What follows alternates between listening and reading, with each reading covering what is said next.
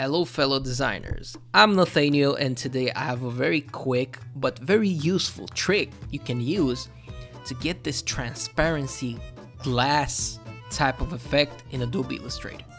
So let's get to it. So first of all, we have this right here. This is just to demonstrate you how to go about this. So we have to choose two colors.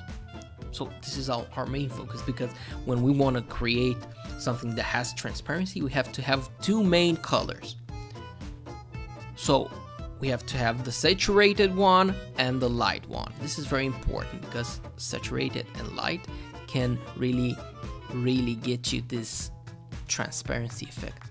So let's choose a very saturated blue like this. Boom. And I want a very light and cool looking turquoise. Maybe not that light, but let's say this. Okay, we have these two colors, the saturated one and the light one. We want a middle color, a color that is between the saturated and the light one. But how do we achieve that? Well, we have to create a rectangle. You can do that by going to the rectangle tool and easily create a rectangle like so.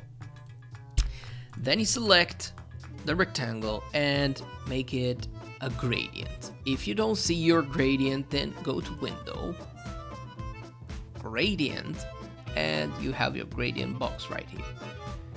With the rectangle selected, go to white and black, and you have white and black gradient rectangle.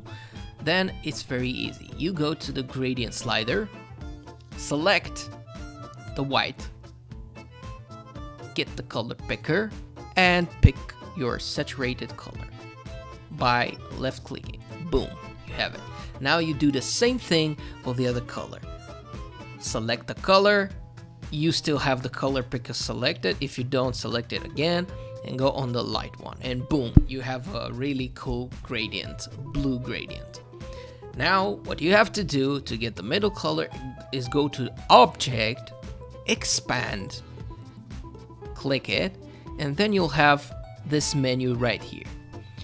Make sure you have Fill selected and Specify, Expand Gradient to Specify. Usually I pick 3. But if you have this issue, just undo by clicking Ctrl Z, go to Object, go to Expand, and up the object number. So let's say 5. And boom, we have a middle color now. It's this easy. Now let's create something cool with this. Let's take a rectangle, make a square. By the way, you can make a perfect square by holding down Alt and Shift when you click. So hold down Alt and Shift, because otherwise you'll get this wobbly stuff. You get this, you duplicate it by pressing Shift Alt, and then I'll rotate this, center it, because I have an obsession with centering stuff. And let's select the saturated color and the light color. But now I want these two to overlap and show me the effect that I created. So I get the shape builder tool, select both shapes and make another shape right here in the middle. So now we have 3 separate shapes. Take the middle one, take the eyedropper tool and select the middle color, and voila, you have a very nice transparency effect.